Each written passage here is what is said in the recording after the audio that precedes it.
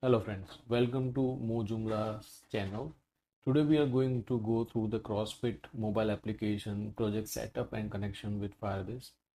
To remind you, the CrossFit is a Flutter application, so you will have the Android Studio installed in your computer before.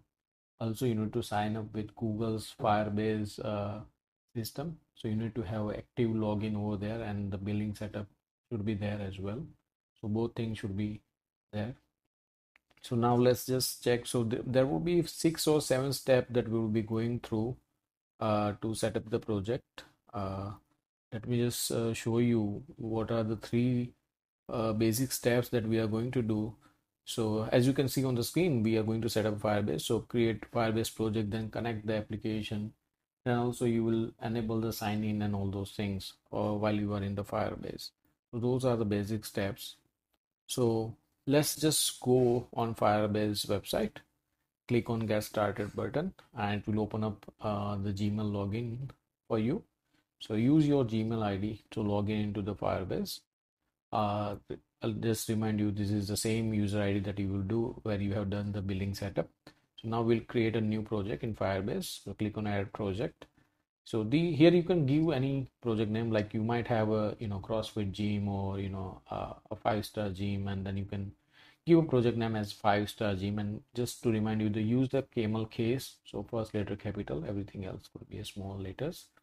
So this could be your unique project name, right? Because when you are releasing application, it has to be unique.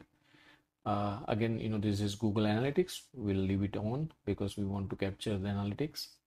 Now you can select the account. Drop down will show you the default account for Firebase. Just select it and click on create project. So now this will create a project in the Firebase system. So let's just quickly go through the completion process.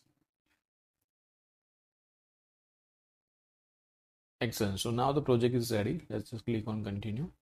So now we have the project landing page where we can do the configuration and everything.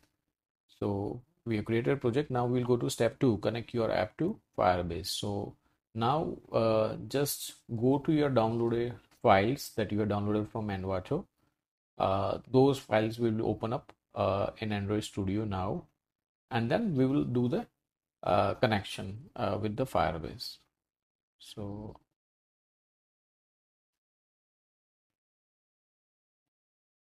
okay, let's register the app first.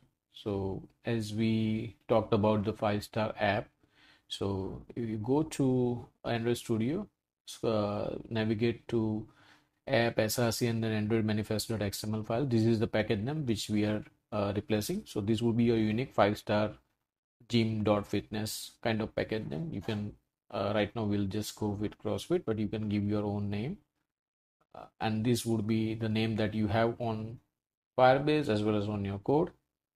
App nickname, you can give anything. So let's just click the button and then right. So now it has created the JSON file which we will download. So click on the download button and this file need to be copy pasted to your Android project under the app folder. So for now, just download it. Go to the downloadable folder and then copy this JSON file, google-service.json. Now navigate to app folder. Just paste the file over here. It will show you the pop-up and just click on save. So now you have the file that has been created by Google Firebase pasted. Everything else just leave it as it is and continue. So now we have almost completed the connection part. Let's go to set up the enable sign-in method.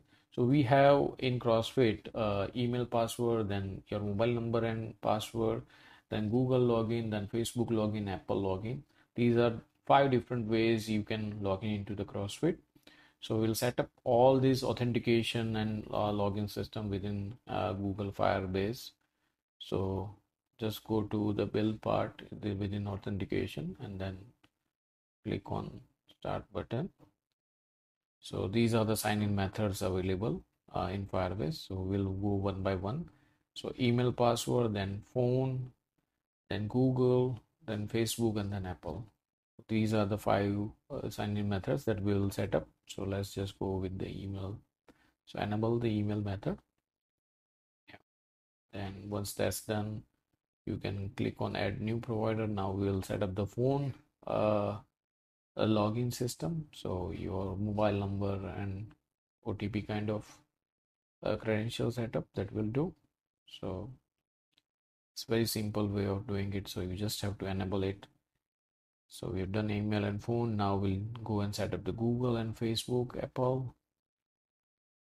So click on add new provider, the Google icon, enable it. Don't worry about the not configured. I mean, you will in the drop down you will always see it. Now we are just going to save it. So there we are setting up the Google Gmail login for the CrossFit. Done.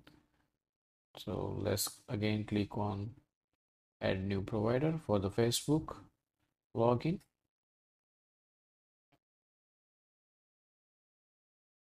So we'll locate the Facebook in the list.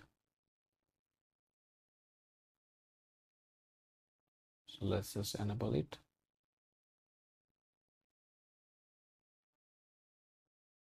Then let's go to Apple. So in Facebook, you might have seen those two fields. We can leave it as it is.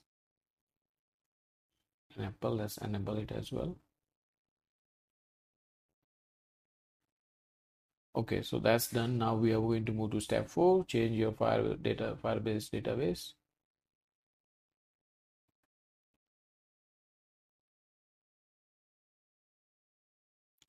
So we'll paste these database rules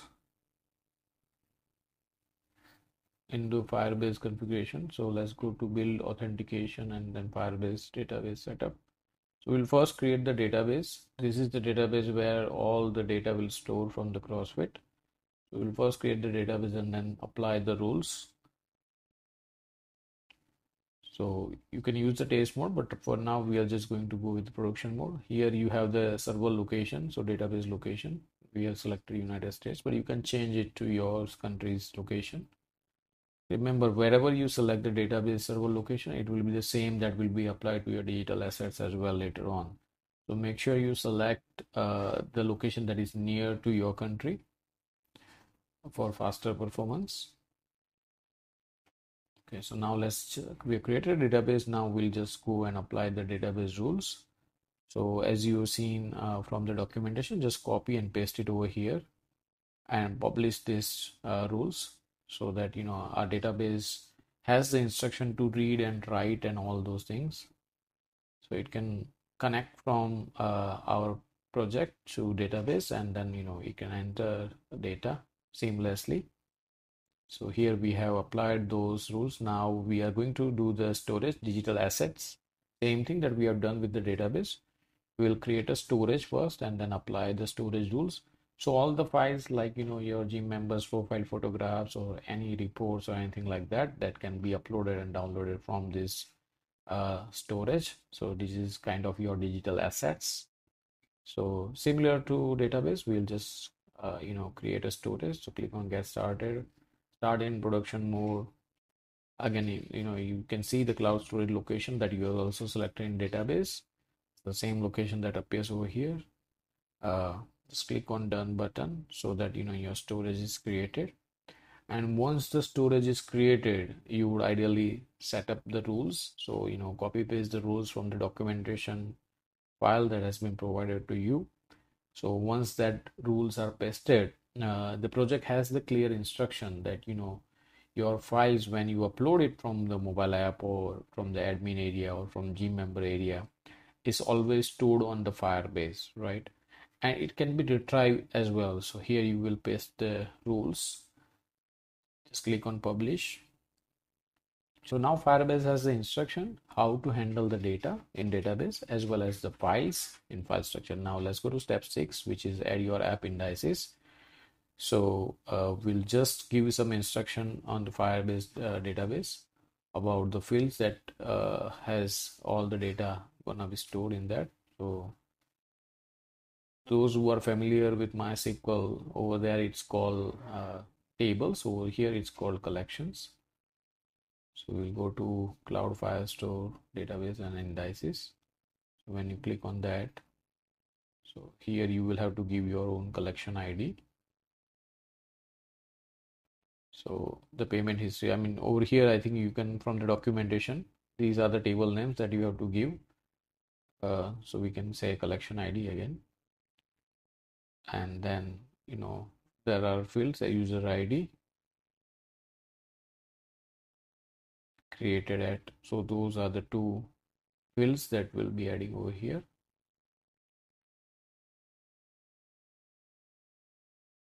So there are a number of collections that we have to do this exercise, but as part of this video we'll just do 2 or 3 collections and fields. So on query scope, select collection and then create indices. So it creates the index. I think we have left a space over here, so we'll just remove the space. Yeah, and then we'll create index. So it's now building in a building mode. The status, as you can see. Now we'll add another index. So click on add index again.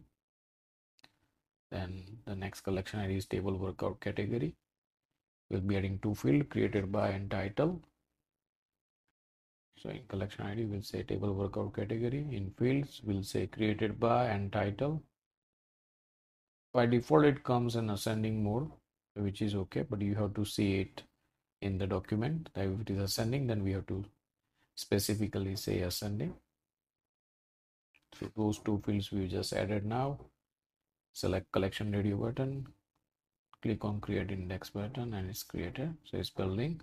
Now just add the third collection, which is users. So we'll be adding 2 fields, user role and full name. So these are different collections that we have to enter. We'll just show you 3 over here, but you will have to add all other collection yourself. It's little time consuming, but we have to do it. So user role and full name are the 2 fields that we'll be adding over here. Make sure you don't have any space at the start or at the end of the string. So we are just saying staying with the ascending mode. Click on collection radio and then click on create index button. So this will build the collection for you. Right now the status is building, but after few minutes it will complete the process of building it. So it will show you enable kind of thing, as you can see on the screen. So all this, there are a number of collections that you have to enter, and all of them should be enabled once you are done adding up all the collection IDs. Next step 7 is add SHA1 or SHA256 key in Firebase. These keys are added so that your project has a specific instruction to connect with the Firebase project. So any other application won't connect to your Firebase project, so this is the step that we have to follow. So you are on command prompt, you will give some instructions like change directory. So once you are in the right directory, you have to run the command gradle w signing report, as you can see on the screen. This is the command. Once you fire, it creates credentials that use the credential in terms of key, security keys, in terms of SHA1 and SHA256. These keys will have specific instruction to connect with your Firebase app, and the project and app connection can be done securely with these 2 keys. So we'll be copying these 2 keys in the Firebase projects. So let it complete the generation part first. So as I've highlighted SHA256 key.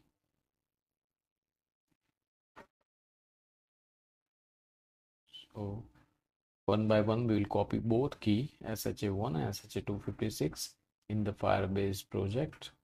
So we'll go to project settings,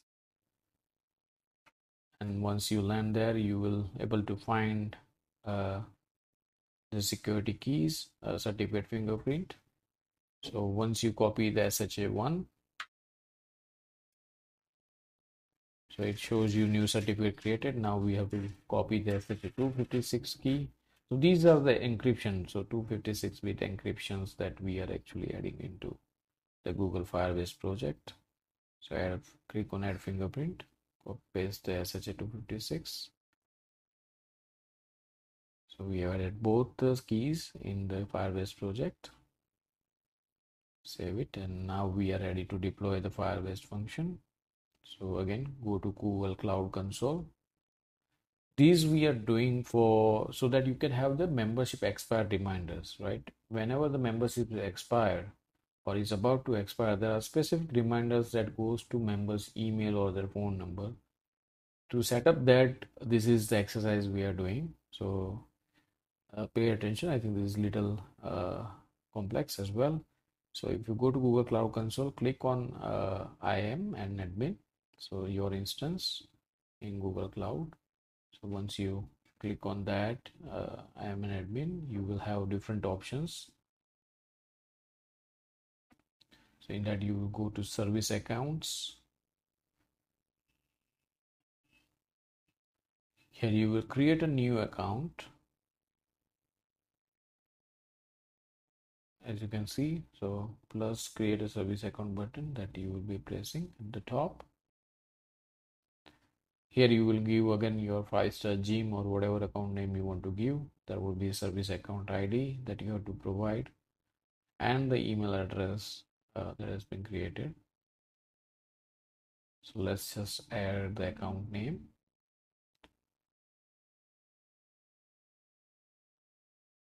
This will give you some idea about what account is used for what kind of services. So, relevant name is always encouraged.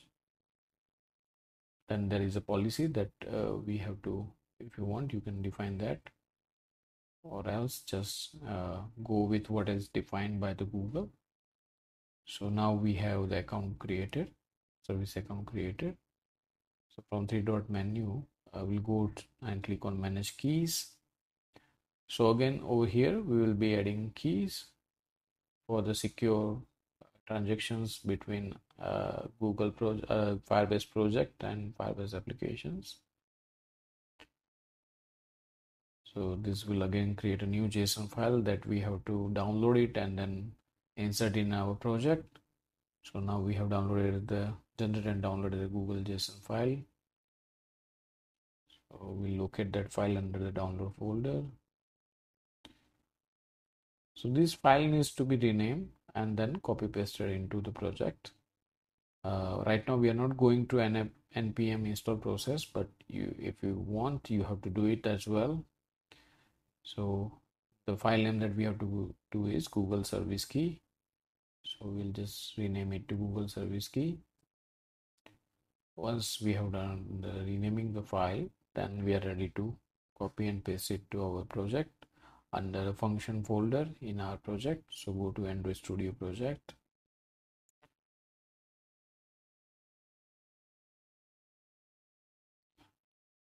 Go to the path CrossFit Firebase function, then function folder, and then paste the file over here.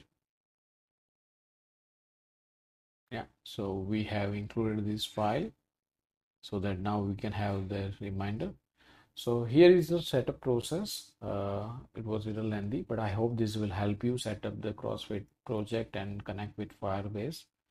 If any questions or if any doubts, you can always put it in the comment section. Also subscribe to our channel to receive this kind of video guide.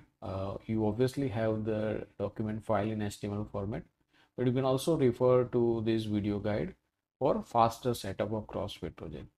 I hope you like the video. Thank you. Thanks for listening.